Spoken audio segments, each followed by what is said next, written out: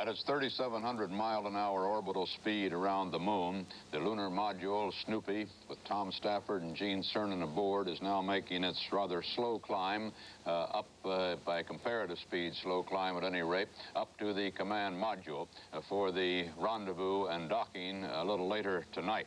There were some close moments there, the precise details of which we do not know, as they swept within 13.5 miles of the moon's surface. They apparently had some tumbling, or at least some disorientation right after they cut loose the descent stage of their two-stage lunar module. Perhaps our correspondent Nelson Benton and test astronaut Scott McLeod out at Grumman Aircraft in Bethpage, Long Island, can tell us about it.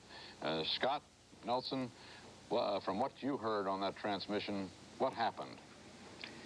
Well, Walter, I'm afraid that unless I was there, I really couldn't say from the bits of information we got back here.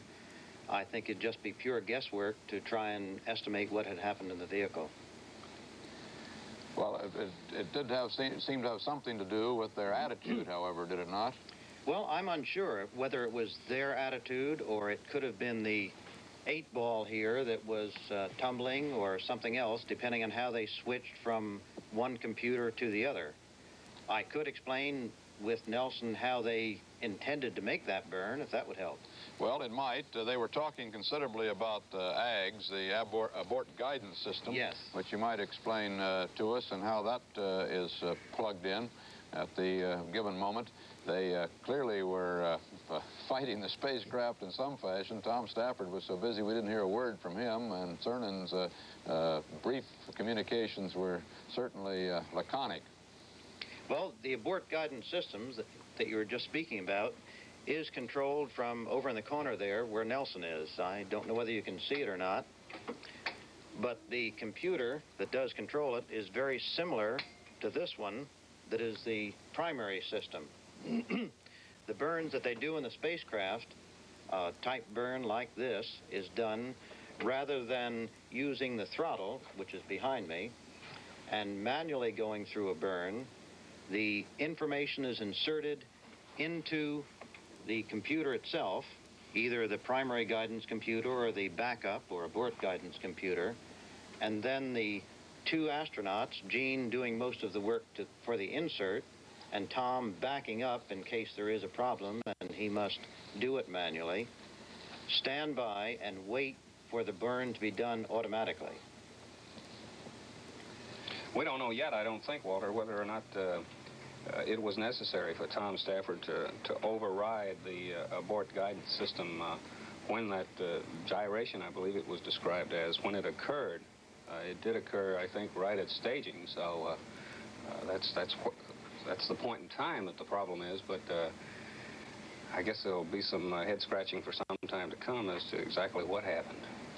I imagine not only some head-scratching, but I would think that until there is a very clear readout of what happened and why it happened and how it can be prevented from happening again, that for the first time in the flight of Apollo 10, we see a possible constraint to the flight of Apollo 11.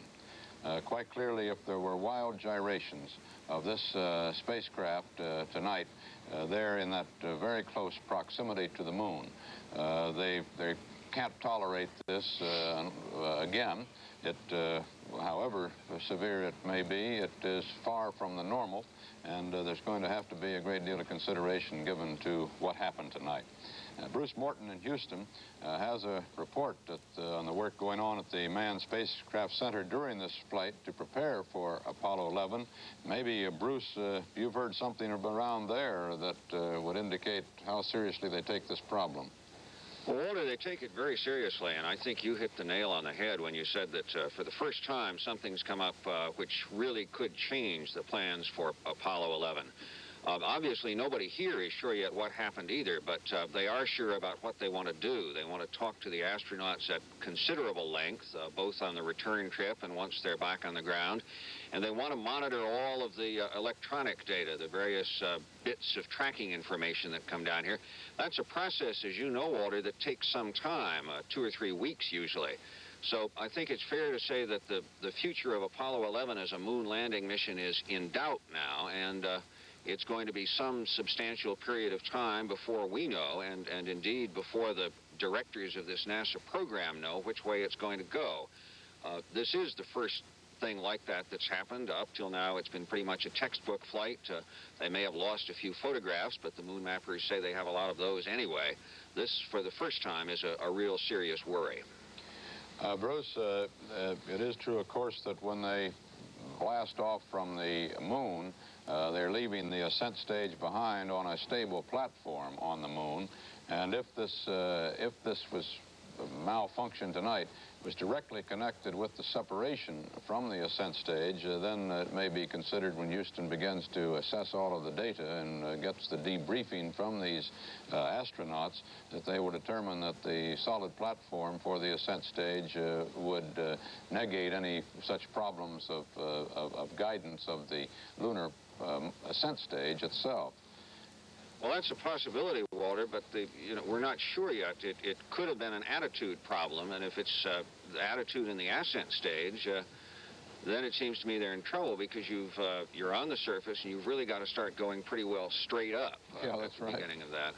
Right. I didn't mean to suggest that all was well, because they will have a stable platform, but it is one of the considerations, I'm sure, that will be fed into the mix, as they say. I hope you're right. Thank you, Bruce. CBS News color coverage of the flight of Apollo 10 will continue in a moment.